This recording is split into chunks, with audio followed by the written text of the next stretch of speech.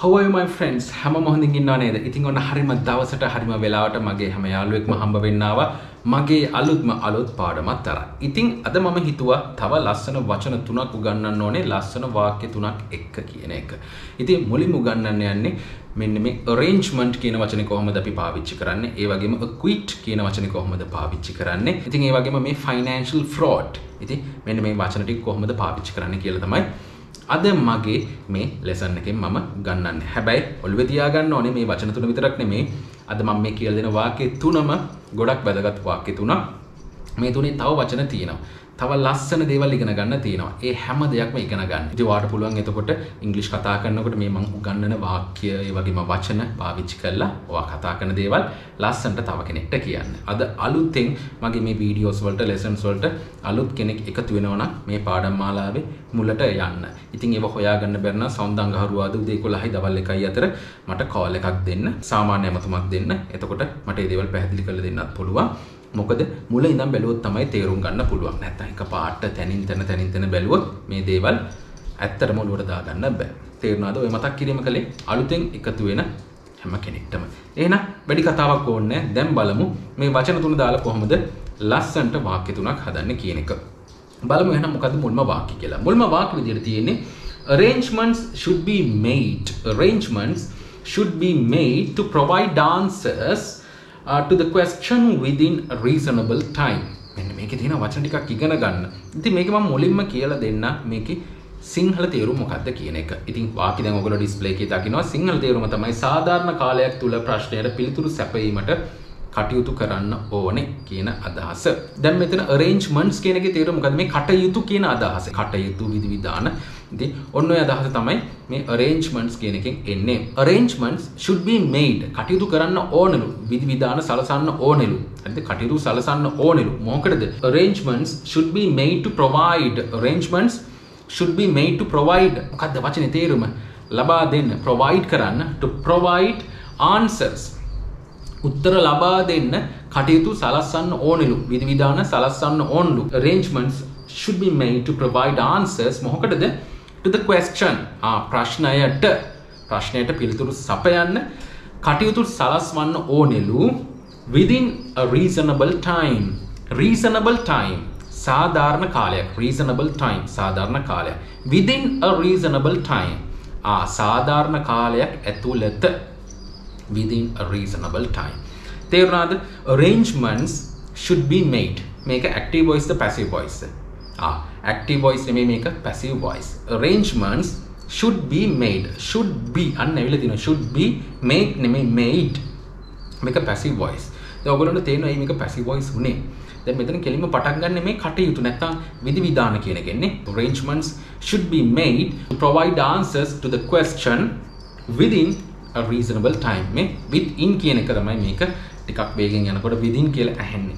Within a reasonable time. Reasonable කියන මෙතන මේ සාධාරණ කියන එක. Time. Reasonable time.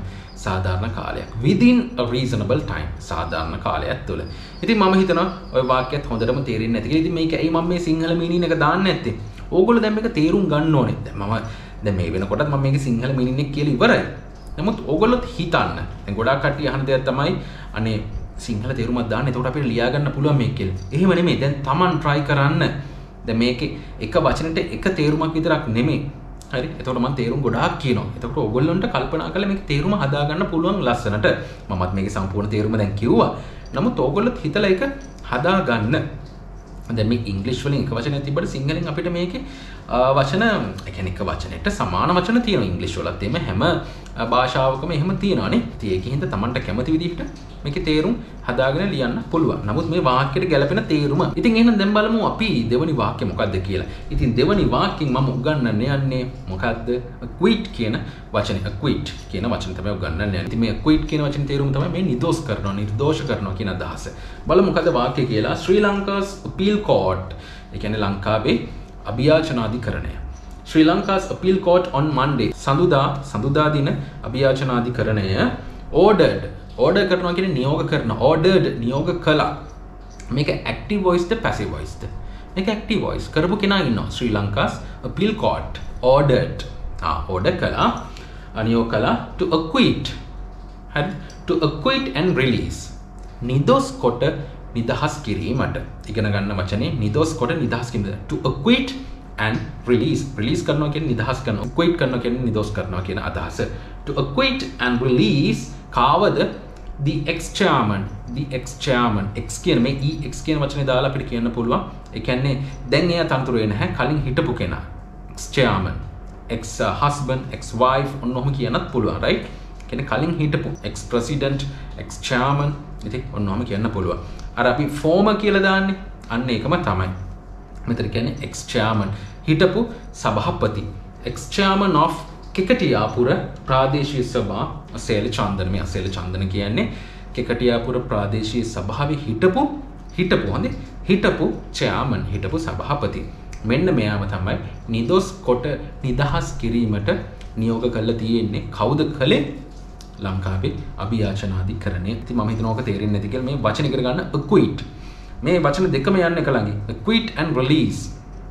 නිදොස් කොට නිදහස් කරනවා කියන අදහස. Sri Lanka's appeal court on Monday ordered to acquit and release the ex-chairman of the Kekatiyapura Pradeshiya Sabha Asela Chandana. ඉතින් මම හිතනවා ඔක තේරෙන්නේ නැති කියලා මේ acquit කියන එක. Ordered to acquit and release. නියෝග කළා නිදොස් කොට නිදහස් කරන්න. ඉතින් මම හිතනවා ඔක තේරෙන්නේ නැති කියලා. එහෙනම් බලමු අන්තිමට අපිට ඉගෙන ගන්න තියෙන වාක්‍ය මොකක්ද කියලා. මේ වාක්‍යෙන් අපිට ඉගෙන ගන්න තියෙන්නේ මේ financial fraud කියන එක. හරි මේ fraud කියන්නේ වංචාව, financial කියන්නේ මූල්‍යමය. ඔයගොල්ලන්ට මතක ඇති ගොඩාක් මම උගන්වලා තියෙනවා වංචාවල් සම්බන්ධයෙන් scam කියන එක.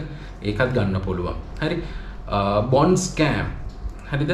bond scam බැඳුම් කර වංචාව. මතක ඇති නේද? bond scam. දැන් මෙතන තියෙන fraud කියන වචනේ. දැන් මේ දවස්වල ඔය මූල්‍යමය වංචාවල් ගැන ගොඩාක් ඇහෙනවා. ඉතින් මම හිතුවා මේ වාක්‍යයේ මේ financial fraud කියන එක ලස්සනට පාවිච්චි කරන්න උගන්වන්න. බලමු එහෙනම් මේ වාක්‍ය මොකක්ද කියලා. A mobile phone was recovered. A mobile phone was recovered. මේක active voice the passive voice the? Passive voice. A mobile phone. ඒ කියන්නේ මොකද්ද? mobile phone එක කියන්නේ ජංගම දුරකථනය කියන එක. ජංගම දුරකථනයක්. A mobile phone was recovered. මේ recover කරනවා කියන්නේ හොයා ගන්නවා කියන අදහස. Was recovered හොයා ගත්තා. ජංගම දුරකථනයක් හොයා ගත්තා. A mobile phone was recovered. ජංගම දුරකථනයක් හොයා ගත්තා. කරපු කෙනා ඉන්නවද? නැහැ. ඉස්සරහට බලමු ඉන්නවද කියලා. නමුත් දැන්ට නැහැ. A mobile phone was recovered. ඒ කියන්නේ මේක passive voice. A mobile phone was recovered. අපි කියමුකෝ මෙන්න මෙහෙම mobile phone එකක් හොයාගෙන තියෙනවා. කොහොමද කියන්නේ? A mobile phone has been recovered. දැන් මෙතන තියෙන හොයාගත්තා. කොහොමද කියන්නේ? A mobile phone was recovered. A mobile phone was recovered from the cell. මේ cell එක කියන්නේ මොකද්ද? ඒ කියන්නේ සිර මැදිරියට, right? cell කියන එක. හරි? From the cell occupied by Asela. දැන් මෙතන අදහස මේ occupied කියන්නේ Asela හිටපු cell එකේ. Asela හිටපු, ඒ කියන්නේ රඳවා සිටි cell එකේ. සිර මැදිරියේ තියලා තමයි මොකද්ද හොයාගත්තේ? A mobile phone.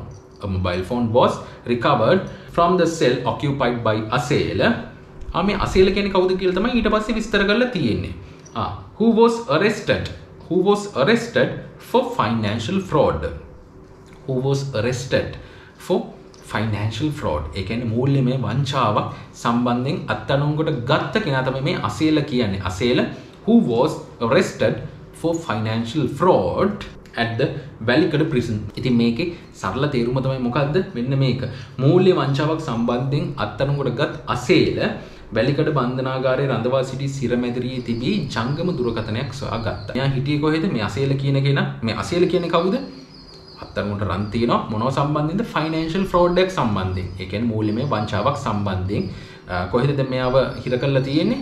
මොන බන්ධනාගාරයේද? වැලිකඩ බන්ධනාගාරය. ඉතින් වැලිකඩ බන්ධනාගාරය හිර කරලා තියෙනකොට එයා හිටපු සෙල් එකේ සිර මැදිරියේ තියලා තමයි මේ මොබයිල් ෆෝන් එකක් ජංගම දුරකථනයක් රිකවර් කරගෙන තියෙන්නේ, හොයාගෙන තියෙන්නේ. ඉතින් ඔන්න ඕක තමයි සරලම අදහස.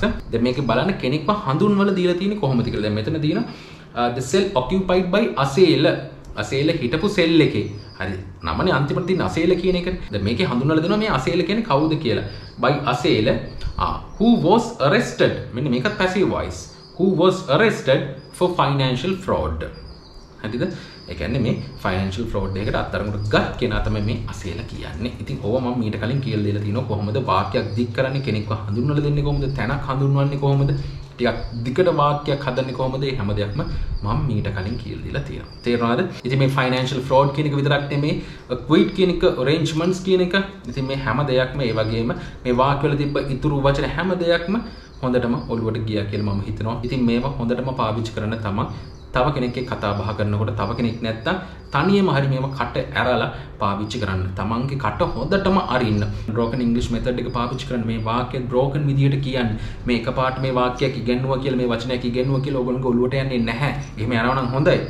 ගොඩාක් කටියට එහෙම ඔළුවට යන්නේ නැහැ. ඉතින් මේවා broken විදියට practice කළා මේව ඔළුවට දාගන්න. තේරුණාද? ඉතින් මේව මම මේ කරන්නේ මම මුලින්ම මගේ channel එක පටන් ගන්න කාලේ ඉඳන්ම පොඩි දේවල් තමන් ගැන කියන්නේ කොහොමද ලේසි දෙයක් කියන්නේ කොහොමද ඒ වගේ දේවල් කරලා තියෙන්නේ myself කියන්නේ කොහොමද ඒක කොහොම කරලා තියෙන්නේ කලින් දැන් යන්නේ පොඩ්ඩක් ටිකක් විතර අමාරු දේවල් කියන්න පුළුවන් ඒ කියන්නේ අමාරු දේවලුත් නෙමෙයි ටිකක් අර ඊට වැඩි දේවල් තමයි දැන් කියලා දෙන්නේ ඉතින් අලුත් කෙනෙක් එක තියෙනවා නම් අර මුල දේවල් හොඳට බලලා වැඩක් නැහැ හොඳට ඒවා ප්‍රැක්ටිස් කරන්න ගොඩාක් කට්ටිය කරන දෙයක් තමයි මේ වීඩියෝ එක බලලා නිකන් ඉන්නවා එහෙම වැඩක් තියනවද නැහැ එහෙම කවදාවත් වැඩක් වෙන්නේ නැහැ මොකද්ද කරන්න ඕනේ පුළුවන් තරම් මේව ප්‍රැක්ටිස් කරන්න කට අරින්න කට ඇරලා ප්‍රැක්ටිස් කරන්න කට ඇරලා ප්‍රැක්ටිස් කරොත් මේව හොඳට මොළුවට දාගන්න පුළුවන් ලබන සතියේ එහෙනම් අලුත් පාඩමකින් හම්බ වෙමු හැබැයි හම්බ වෙනකන් මගේ හැම යාළුවෙක්ම හැම දරුවෙක්ම හැම වැඩිහිටියෙක්ම වෙනදටත් වැඩිය ගොඩක් පරිස්සමෙන් ඉන්න ඕනේ